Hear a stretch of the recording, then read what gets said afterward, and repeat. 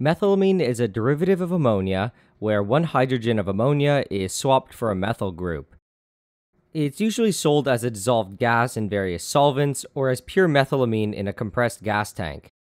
Its main use is as a building block in chemical synthesis to make things like pesticides or pharmaceuticals.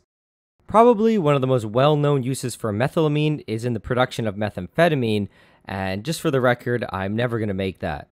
The methylamine that I'll be producing in this video is the hydrochloride salt, and it's not the free base amine, which is a gas. The salt is effectively odorless, which is nice, and because it's a solid, it's much easier to work with. I'm honestly not sure how I'm going to use the methylamine that I made in this video because I'm doing this on request and not because I actually needed it for something. I tried to look up some cool things to make, but I couldn't really find anything, so if you guys have any suggestions, please let me know in the comments. For this preparation, we really only need two main chemicals, and that's ammonium chloride and formaldehyde. In total, I used about 250 grams of ammonium chloride and about 500 grams of 37% formaldehyde. One thing to note is that although this reaction does use quite a bit of ammonium chloride, a lot of it is recovered in the end. I followed the ChemPlayer methylamine hydrochloride video and I used it as a guide, and I'm going to provide a link to it in the description. To start things off, I poured in the 250 grams of ammonium chloride to a 3-necked 1-liter round bottom flask. Then, directly on top of the ammonium chloride, I poured in the 500 grams of 37% formaldehyde. On top of this formaldehyde ammonium chloride mixture, I then dropped in a large stir bar. The neck on the right had a bunch of ammonium chloride in it and it wouldn't seal properly, so before moving on, I clean it out with a little bit of paper towel. To the leftmost neck, I add a thermometer and I simply just plug the right one. To the middle neck, I attach a 3-way distillation adapter and then I set up the rest of the distillation apparatus. So this is what our distillation setup looks like, and you should note that every joint has been thoroughly greased because we will need to carry out a vacuum distillation. Once we're ready to get things going, we place a heating mantle below the flask and we turn it on. Initially, there's going to be way too much ammonium chloride to stir anything, and we're going to have to wait till things heat up a little bit and the ammonium chloride starts to dissolve. As we heat things up, a little bit of bubbling might occur, and the solution should slowly clear up as the ammonium chloride dissolves. Once we hit around 60°C, the stir bar was actually able to start stirring things. At around 70°C, it kind of looked the same, but it did seem like the stirring was a little bit better. Once we hit around 80°C, almost all of the ammonium chloride had dissolved, and you can see a lot of bubbling going on. For those of you who are observant, you might notice that the stir bar at the bottom is different, and that's because I actually had to swap it out because the other one really didn't work very well. Once we hit around 85°C, the bubbles that we form are a lot bigger, and it seems like we're producing more. Our goal now is to keep ramping up the temperature until we get it to 104°C, and then we want to keep it there. Things slowly come to a pretty strong boil, and you can see in the receiving flask that we're collecting quite a bit of water. Eventually, our temperature of 104°C is achieved, and we need to adjust the heating mantle to maintain the temperature at 104. This might take a little bit of trial and error, but once the temperature is stabilized, we keep it there for about 3 hours. The overall reaction that we're carrying out is shown here, where we are reacting formaldehyde with ammonium chloride to form our desired methylamine hydrochloride and formic acid as a side product. According to NileRed, the first thing that happens is a reaction between the formaldehyde and the ammonium chloride to form methylene imine hydrochloride and water. The methylene imine hydrochloride is then reduced by water to form our desired methylamine hydrochloride, and the formaldehyde is oxidized to produce formic acid. Under the heat of the reaction, though, the formic acid undergoes a decarboxylation and it's converted to CO2 and water. We keep the reaction mixture around 104°C because at this temperature we produce few side products, but we still get a decent reaction rate. Temperature control in this reaction is very important because above 110°C we will start to produce trimethylamine, and if we let it get to around 115°C, we'll actually start to get dimethylamine as our main product instead of methylamine. After we hit the 3-hour mark, there shouldn't be any more water coming over, and we quickly swap out the receiving flask for an empty one. To the vacuum takeoff adapter, we attach our vacuum tubing and we start pulling a vacuum on the apparatus. As we slowly pull a vacuum on the apparatus, it will start to boil again. It's important to pull the vacuum slowly because if we do it all at once, it would pretty easily boil over. When we get the entire apparatus under proper vacuum, we will again start to collect some water.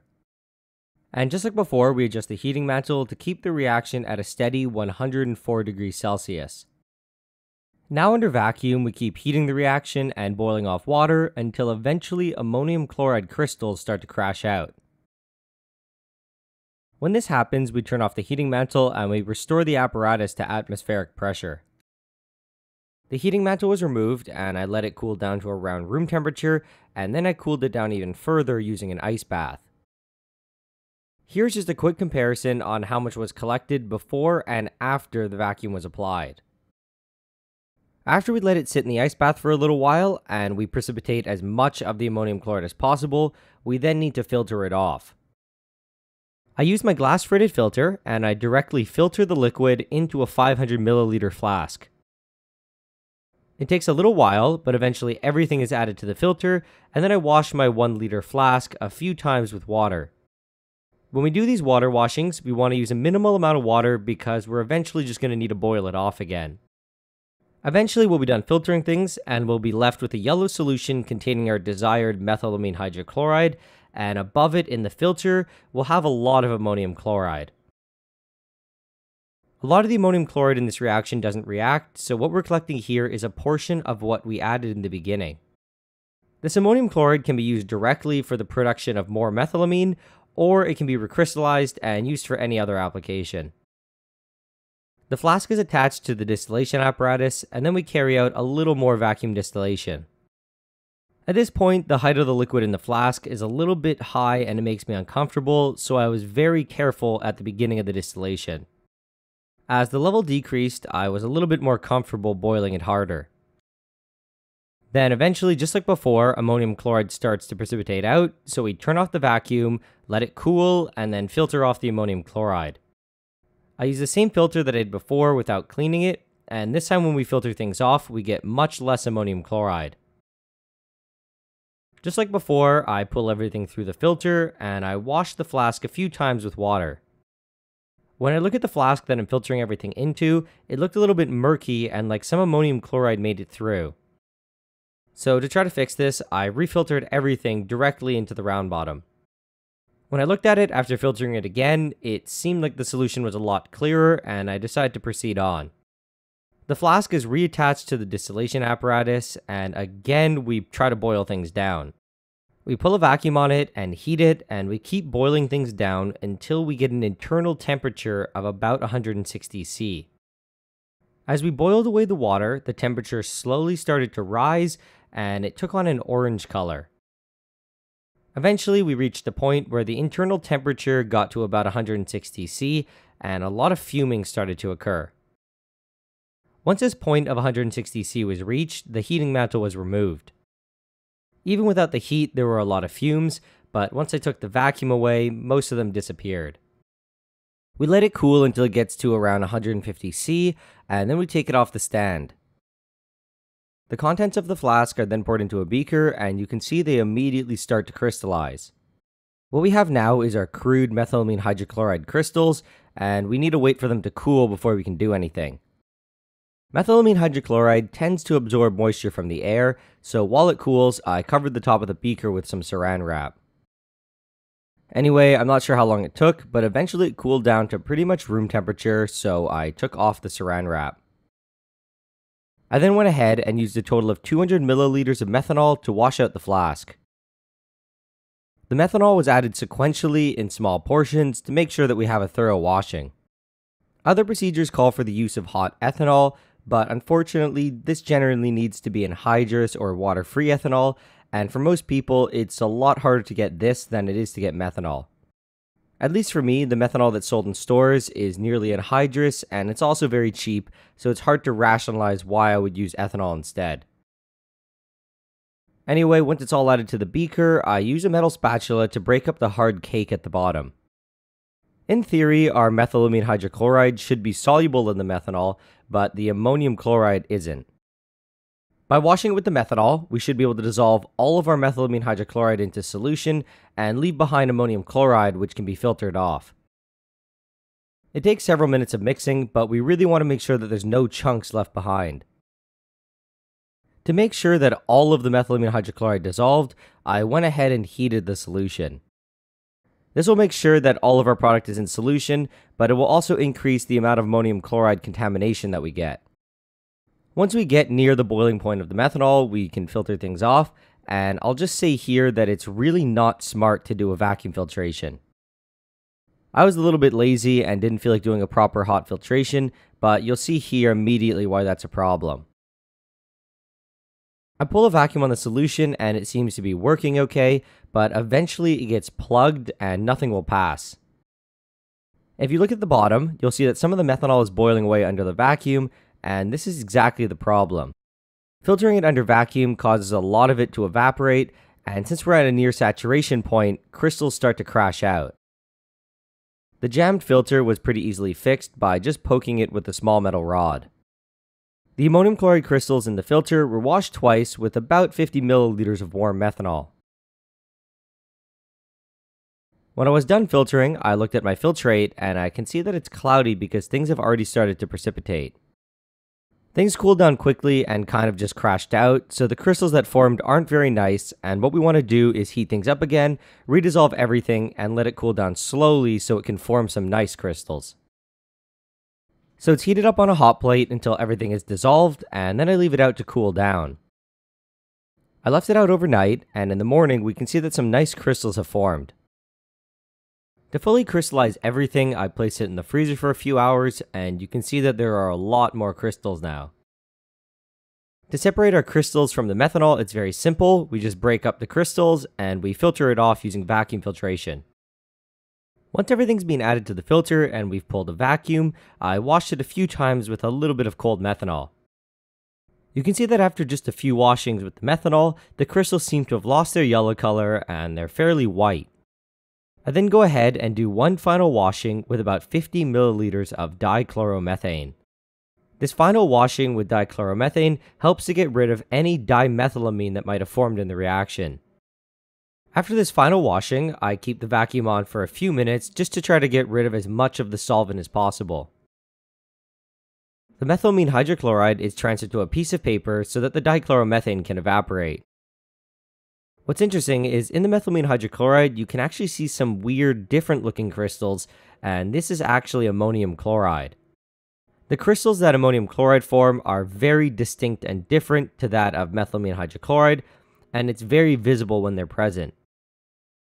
Just to demonstrate this, on the left we can see what our methylamine hydrochloride crystals look like, and on the right we can see the ammonium chloride. The fact that there's ammonium chloride clumps and crystals present should be a strong indication to you that what we have here isn't super pure. If you recall from just a few minutes ago, we had a bunch of this orange filtrate, and it does contain a little bit of methylamine hydrochloride. If you want to recover it, you can do two things. You can either crash it out with something like acetone, or you can boil it off. I went the lazy route and I just crashed things out. I tried crashing it out with acetone in a 1 liter beaker, but it seemed like we needed a lot more acetone. It does get cloudy, indicating that crystals are falling out, but it still really isn't enough. I transfer everything to my 5 liter beaker, and then I waste a huge amount of acetone to crash everything out. After adding the acetone, I wait a little bit, and when I come back, there's a lot of crystals at the bottom. Most of the liquid is decanted off, and the rest is transferred to a 1 liter beaker and then filtered. I go on to wash it just like before, where I use methanol, followed by a little bit of dichloromethane. You can see this time that when I dump it out on the piece of paper, we don't really have very nice crystals. The stuff that we had before is relatively pure and can be used in synthesis, but this stuff is extremely impure and has to be purified. To get the proper weight and yield of our product, I dried both the crude and the more pure methylamine hydrochloride under vacuum. Drying things under vacuum is pretty simple, and pretty much all you do is add it to a flask, pull a vacuum on it, and leave it for a little bit. In the meantime, I decide to recrystallize all of the ammonium chloride that I recovered. The total recovery was about 160 grams of damp ammonium chloride, and I recrystallized it just using water. Eventually enough water was added so that all the ammonium chloride dissolved, and we're left with a slightly cloudy solution. I'm not sure what the cloudiness is caused by, but I think maybe if you filtered it you can get rid of it, but I couldn't really be bothered. As usual, after everything's dissolved, we let it sit at room temperature and the crystals start to come out. When it's cooled down to about room temperature, I put it in the freezer for a while, and then I filter it off. What we're left with is actually quite pure, fluffy white ammonium chloride. I also dried the ammonium chloride under vacuum, and the final yield is about 50 grams. In the end, we get a final yield of about 50 grams, which corresponds to a percent yield of about 44. In this reaction, we use a large excess of formaldehyde, and we also recover a lot of ammonium chloride, so the yield is based on the amount of ammonium chloride that was actually consumed in the reaction. This is pretty easily calculated by subtracting the amount of ammonium chloride that we recovered from the amount that we started with. According to OrgSyn and some other resources, the typical yield for this reaction is between 40 and 50%, so I'm pretty satisfied with what I got. I measured the melting points of the crude and the more pure methylamine, and you can see here that both are not super pure. The more pure methylamine probably contains a little bit of ammonium chloride, which lowers the melting point, and the crude one probably contains a lot. Before the crude stuff can be used in any synthesis, I think it's pretty much mandatory that it gets recrystallized.